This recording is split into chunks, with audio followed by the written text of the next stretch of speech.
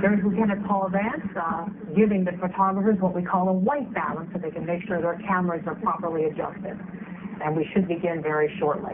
Again, a Willimantic police officer was shot and wounded in the arm earlier today. A whole neighborhood was under siege as police were looking for an armed gunman. The gunman is in custody. We have some video that our eyewitness news photographer was actually able to capture while police were looking for him, and there he is.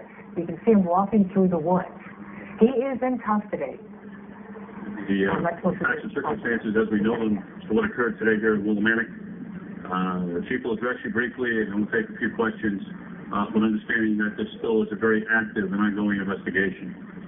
At about 11:15 today, Willimantic Police Department was dispatched to a residence at 31 Tunsis Lane in Willimantic. The caller requested that the officer conduct a well-being check on an individual who lives at that residence.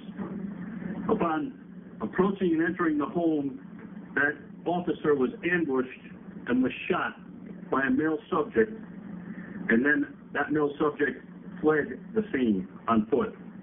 The wounded officer called for assistance, and additional Willimantic officers, both on-duty, off-duty, and plainclothes officers, all responded to that area.